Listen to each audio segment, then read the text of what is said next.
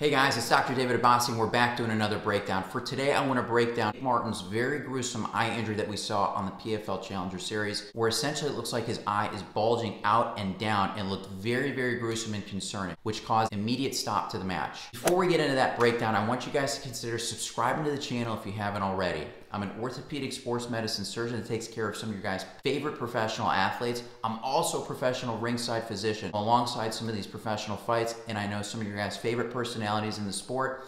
I'm here to give you guys the latest update in sports medicine, so make sure you guys subscribe so you never miss anything. Boy, this was a very gruesome injury. This likely occurred after taking a couple straight cross punches from Delano Taylor to the eye. You could tell he was immediately bothered, but we didn't really get an idea of how severe it was until the camera angle shifts after the end of round one. The ringside doc was called into the ring and immediately, and rightfully so, stops the match.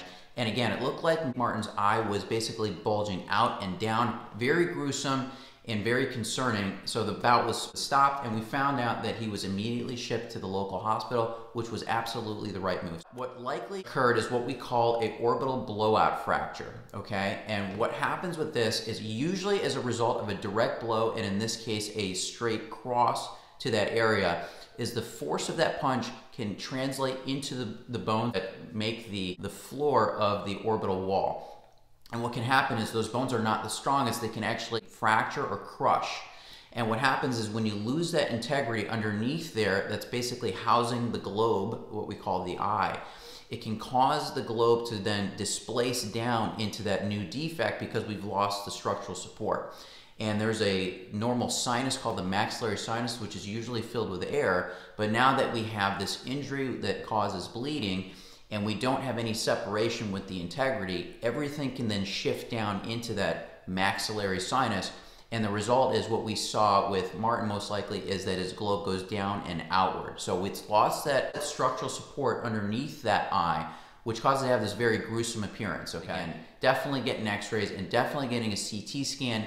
The CT scan is our 3D way of looking at the integrity of the bones to see what exactly got fractured. The main bones of the skull that make up those is called the zygomatic bone, the maxillary bone, and the palatine bone. Those make up the floor of the orbit, and when those get crushed, again, you lose that structural support of the globe and that can drift down.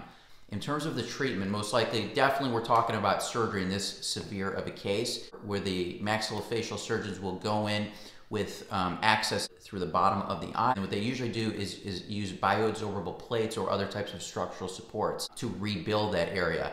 The other severe thing that can happen from this is once those contents get displaced down and because we lost that integrity, it can basically start pinching on some muscles or some nerves, which can also add to that, very grotesque appearance that we saw with that bulging eye. So that's likely what is going on. In terms of the long-term future, after surgical repair, if everything goes well, I think it's very possible that he could absolutely return to fighting. We've definitely had very elite fighters sustain injuries like this, part of the fight game, and they do return to fighting and in other sports as well, including the NBA. So that is our breakdown on this fight. I think we got an orbital blowout fracture. Is the highest on my differential. If you guys enjoyed this breakdown, again, make sure you guys subscribe to the channel so you never miss another breakdown. And until then, we'll see you guys on the next video.